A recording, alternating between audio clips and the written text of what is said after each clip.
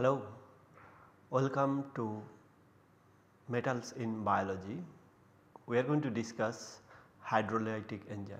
In the last two classes, we were discussing the mononuclear hydrolytic enzymes and dinuclear hydrolytic enzymes. Today, we will continue discussing on that. Arginase is one of the very important metalloenzyme which converts L-arginine to L-ornithine and urea. You have seen that it has two metal centers. This is a homometallic species. Two manganese centers are bridged by a carboxylate linkage as well as a hydroxide. Two type of carboxylate bridges are there. One is a bi-coordinated, another is mono-coordinated bridging, right. So, you have one manganese center, another manganese center, both of them are in +2 oxidation state. You have this bridging aspartate between the two manganese center, and you have another aspartate bridging through only one oxygen atom of the carboxylate. So, this shift of or bridging shift can happen pretty frequently. In fact, sometimes this bi-coordination to mono-coordination occurs in terms of providing space for the incoming substrate. You have another histidine on both of the manganese side. This aspartate is bi-coordinated with respect to manganese, but the other manganese center is having mono coordination as well as it is hydrogen bonded through this hydroxy bond. Overall, this CN bond getting cleaved by the water molecule to form L-ornithine and urea. This reaction is quite interesting if one is looking for the overall reaction mechanism. Okay. As you have seen in earlier cases that not only the active site of the metalloenzyme, active site meaning that where the reaction is happening, and in the primary coordination sphere what are the ligand involved, this complete structure will be called the active site.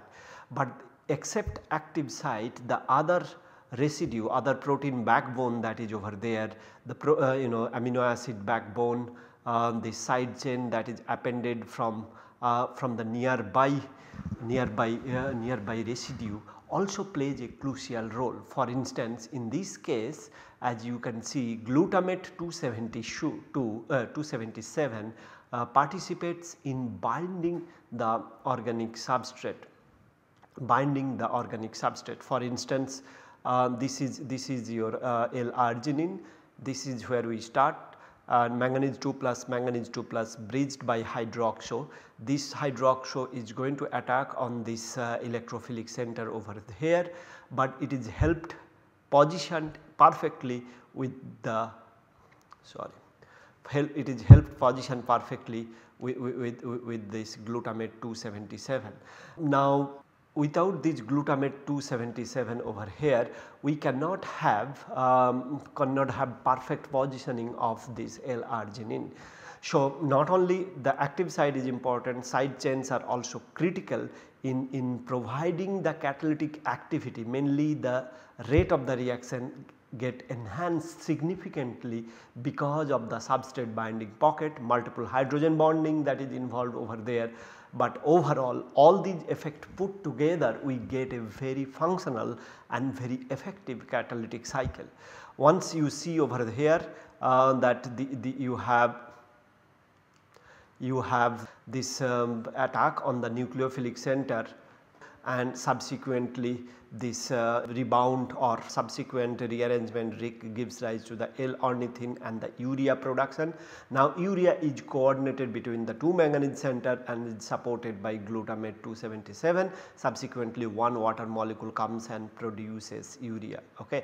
And then a water molecule is bridged between the two manganese, which can be deprotonated due to the dimanganese center. The pKa value of this water is such that the that now at pH 7 you can deprotonate this water molecule to regenerate manganese 1 or manganese this 2 plus manganese hydroxide species. One of the things that we were discussing in the last class as well, that none of these metal center undergoing any additional oxidation state change. That means wherever they are starting from, it stays over there. For example, zinc 2 plus remained zinc 2 plus throughout the catalytic cycle. That is quite a phenomenon or quite a standard phenomenon for the hydrolytic enzyme, right. In most of the other enzyme where you will see that there is a reaction involved, in those cases oxidation state of the metal center will be changing. Therefore, redox active metal center will be chosen for those cases, and this is particularly why in some cases zinc is taken, because mostly let us say it is not required to do any oxidation state change. In other cases let us say iron is chosen because number of oxidation state change is required. Frequenting between those oxidation state becomes easier by having iron, for example, present over there, or even copper center present over there, depending on the necessity and the availability, and of course hardness, softness, lability, a number of factors that we tried to discuss earlier will contribute to the fact that which metal center will be chosen for a given enzyme. As you have seen over here, it is a dimanganese center bridged, communicated between the two, and simultaneously there is a role for this deprotonation as well as attack on the substrate to prepare the desired compound. Okay. Now we will try to see if synthetic chemist, bioinorganic chemist can mimic these activities. So the objective here is we try to see how things are going on in nature and try to get inspired by nature, for example metalloenzyme in these cases, and then try to recreate the magic that nature has created, but now in synthetic setup. That means you will be able to take a reaction flask, starburst, magnetic stirrer, and add chemicals, should be able to do this chemistry that in the laboratory other than without taking any help from the mother nature directly. Well, sometimes these activities most often are not actually that straightforward and that rewarding, because mimicking nature is always going to be difficult. Well, the good thing is you do not have to perhaps mimic 100%. Well, you want to, but it is very difficult. That is why any mimic is good enough. For example, there are two types of mimic usually people talk about. One is the structural mimic, another is functional mimic, right. So, structural mimic meaning whatever you see in the metalloenzyme, you try to mimic or you try to create that compound, synthesize that compound in laboratory. You do not have to really worry about the reaction. That means whatever reaction is happening, let us say you do not have to do, or your compound is not capable of doing. That is called structural mimic, right. So, you try to, let us say you have 3 histidine, therefore you try to put 3 histidine or at least 3 nitrogen center on the metal center and a water molecule on the metal center. You have same metal, let us say zinc, so you end up doing exactly same thing, but in the effect you are really not able to provide the reaction that is the zinc enzyme was doing. Well, still it is a good mimic because it gives some electronic spectral data, electronic data of the compound, and that can be perhaps matched with the original enzyme. So, these are structural motif. For example, in the zinc cases you may end up getting a tetrahedral geometry, and the zinc 2 plus is a D10 system. So, not much spectroscopic data you can get. Maybe by getting a structure of the zinc enzyme will help you immensely, right. So that is the structural motive, but more importantly if it is not really activity mimic, then it is not that a great thing to do, but anyway still you can do. But there is another mimic which is called functional mimic, wherein you may be not mimicking the enzyme perfectly in terms of its structure, but you are able to mimic the function, let us say reactivity of it. But well, that is still good, but you may not have the structure. So this is also not perfect, but also this functional mimic can be of this type where you do not have to have perhaps the same metal as the nature is having. Okay.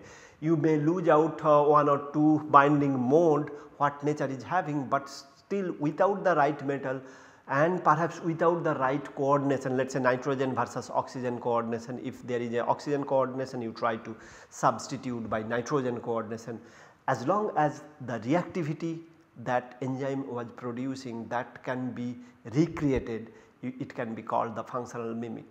But as you have perhaps realized by now, none of these are going to be that effective or any effective compared to any more effective compared to the natural design.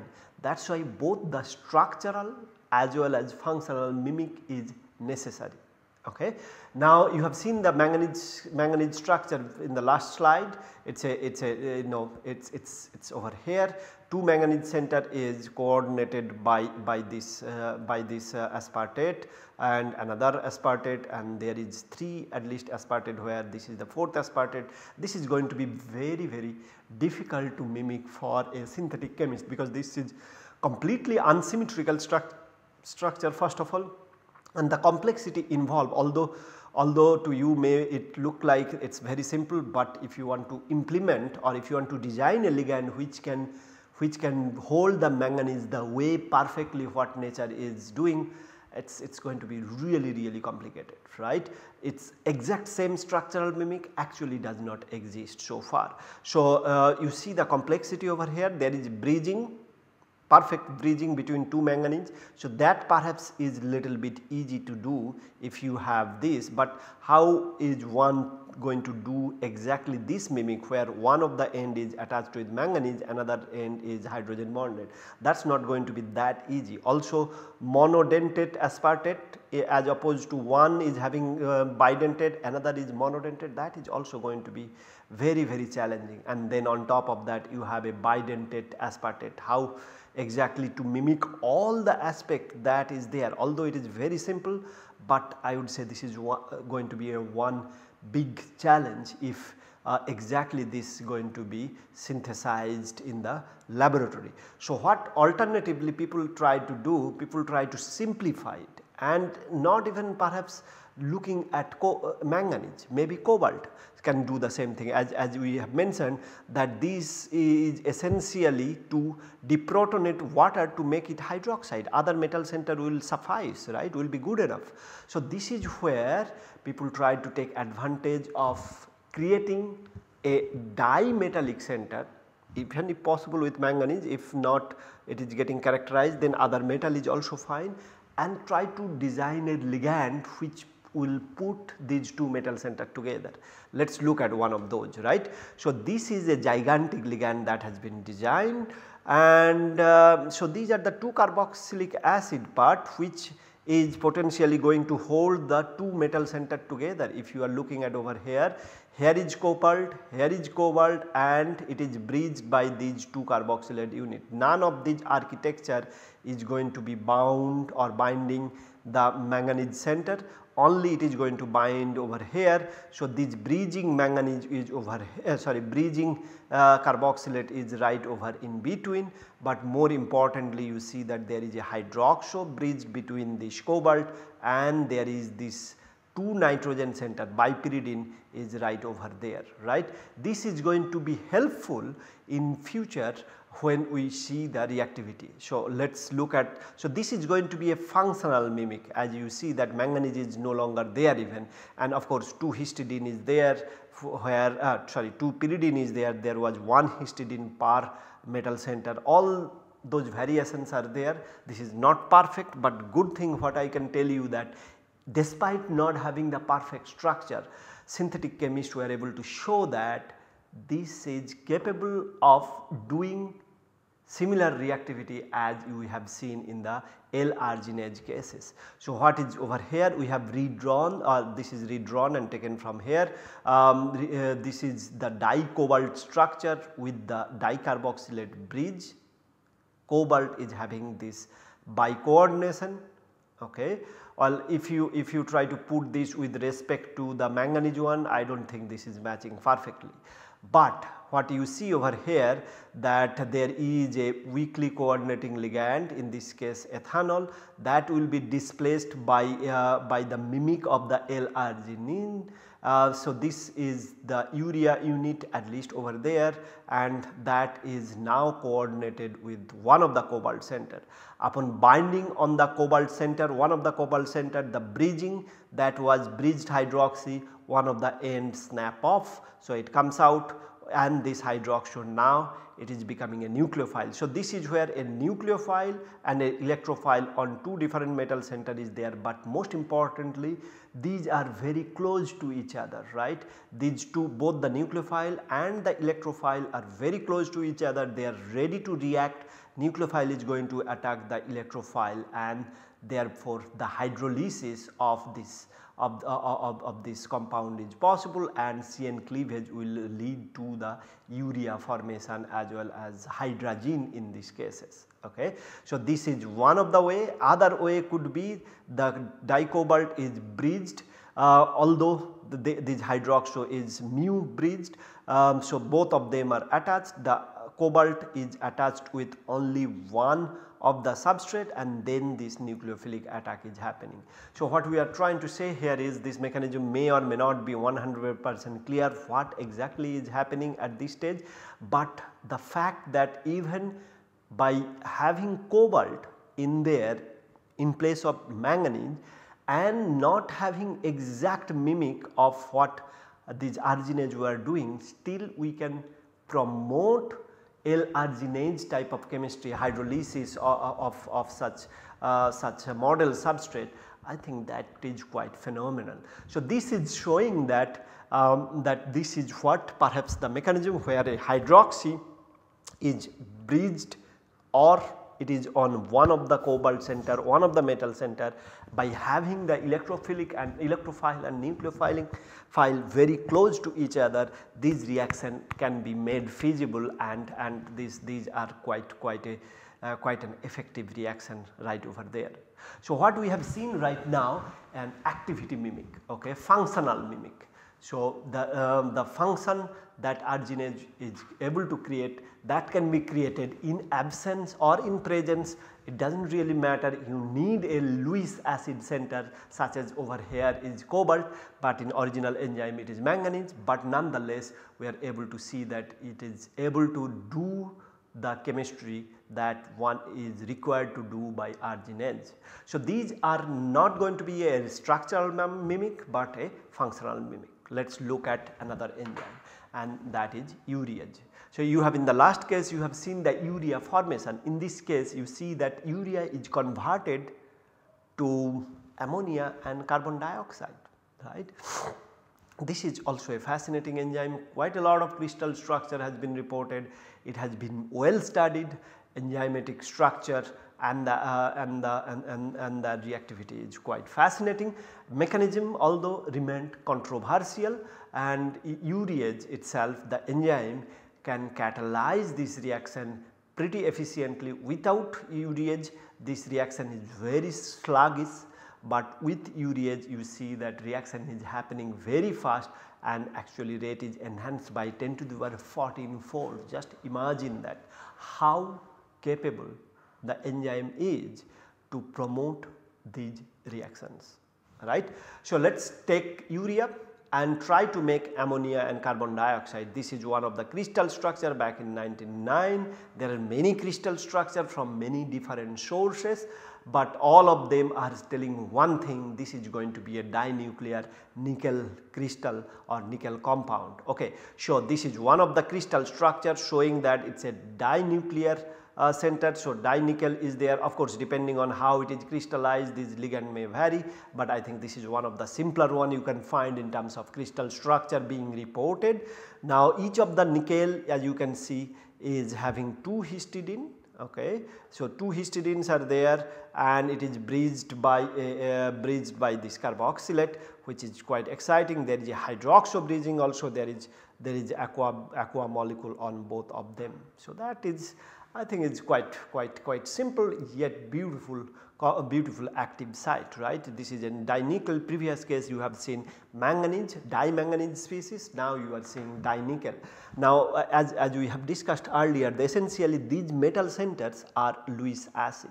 So, it is helping deprotonating water to make hydroxide, okay, under the physiological condition. That is the first activity. Second thing is it will help activate the substrate directly by making it coordinated with the metal center, and during this process other side chains will be also playing a role, not only these side chain, but the other side chains that is present nearby will also be helping in carrying out the reactivity quite effectively, right. Let us look at the mechanism, and just to tell you that mechanism is still controversial, it is not a solved deal, but let us try to understand the complexity in it. So, we will start over here. As you can see, water will come in and it is getting deprotonated to give nickel hydroxide, urea. On the, as you would imagine, urea will be binding with the nickel center in a way that is shown over here. So, urea is bound and nucleophile is red. Urea, this carbonyl center is the electrophilic center. It is going to be attacked by this hydroxy as you can see, and overall in this process a nucleophile attack and this ammonia goes out of the system to give rise to this intermediate, which can be displaced by which the bridge can be displaced by water molecule, again carbon dioxide, this can be broken down into carbon dioxide and ammonia. 2 equivalent of ammonia is getting generated from 1 equivalent of urea, right. Well, that is I would say quite simple and interesting. Urea plus water giving you carbon dioxide plus 2 ammonia. So, this seems a quite logical mechanism and simple mechanism, is not it? But the problem is there is another effective mechanism that cannot be ruled out. Let us look at that mechanism. Okay, over here what you see is a subtle difference, maybe you have not noticed yet over here. Okay. So, we start once again over here, nickel hydroxide, urea binds with the nickel. So, you have a urea bound nickel center, then the hydroxy attacking on the carbonyl center, that was happening in the last class. In this case urea shot it itself, if you push the arrows this lone pair goes on there and then that goes outside. So, overall cyanate formation happen, right, a cyanate formation happen and then hydrolysis of this cyanate by this water molecule gives rise to the carbon dioxide and ammonia, right. So, almost it is like self reaction of urea to form the cyanate and then that can be hydrolyzed to give carbon dioxide and ammonia, right, another ammonia is over here. So, overall the reaction remains same, water plus urea giving rise to carbon dioxide and to ammonia. Now, quite a lot of studies been done, particularly in these cases computational studies will be quite useful, and the bad news is even the computational studies cannot differentiate between the mechanism 1 and mechanism 2. That means either this intramolecular hydroxo attacking on urea or urea is self sorting as in mechanism 2, both of them remained feasible. That means it is very difficult to distinguish one versus another, right. Well, having said that, when we will see in the next slide that urea is this synthetic model system has been created and then it has been studied. What has been found that the cyanide could be detected in some of the cases, and therefore it signifies that perhaps this is going to be likely mechanism, right. You cannot still conclude. I think this is the one thing about mechanism, you can never conclude about a mechanism, right. Whether this mechanism is correct or that mechanism is correct, that is not the right way to learn about any system. I think the best way is to keep an option open, because you never know what exactly the mechanism is. Even if you have crystal structure, intermediate draft, you have done many things to understand the mechanism, still you can never be completely sure that that is or one particular mechanism is operating, because there is always a chance to switch between the mechanism, right. So, whenever you guys all of us write that this proves that this mechanism is correct, I think that is a very dangerous statement to make. One should write down this suggests rather than this proves. You cannot prove a reaction mechanism, right. You can gather information in support of your proposition, right. So, this is what we should be talking, that mechanism remain controversial, but this suggests that this is what is likely mechanism. I think particularly in these cases that is going to be important. So, the suggestion of a mechanism is accepted or welcome, but complete proving of mechanism, I think one should stay away, even no matter what, how sure one becomes, still it cannot be 100% guaranteed that this is what or that is what is happening. Okay. Let us look at the synthetic efforts that has been done to mimic the urease. All this remain to be quite interesting, I would say. Many models exist, but essentially what we are looking at is a bridging center, right. The center which can bridge between the two metal center, this ligand is designed and that is turned out to be quite exciting in terms of functional mimic. These are not going to be the structural mimic, just more of a functional mimic. So, this center can bridge between the two metal center the way it is shown over there. Let us say these are the two nickel center, this is closest one can get in terms of the enzyme. So, two nickel center bridged by a ligand and you have water molecule bridging between the two metal center, and just like in the enzyme there are histidine center, here you have the pyridine center, once again mimicking the aspect of nitrogen binding. And what is interesting is such a molecule can indeed convert urea into carbon dioxide and ammonia. That is functional mimic. Once again these functional mimics are quite important and remained quite valid. As you have seen, other metal can be synthesized and also can be studied. So, to sum up, what we have learned in the hydrolytic enzyme is it does not matter whether it is a mononuclear center or dinuclear center, the role of metal center is precisely to be Lewis acid. Okay. By being Lewis acid, it allows the water molecule to be deprotonated to provide the hydroxide in the solution or during the reaction. Also, this metal center will help bind the organic substrate that is going to be hydrolyzed, that is going to be attacked by the nucleophile, right. In addition to those ligand for the metal center, the protein side chain also helps you in docking or orienting the organic substrate in front of the metal side, so that this nucleophile electrophile business can go on very easily, right. So, the pre-orientation of the organic substrate is crucial for rate enhancement and for overall reactivity as well. These are the I guess the main take home message. I must mention that in the last class where you have seen that urease is converting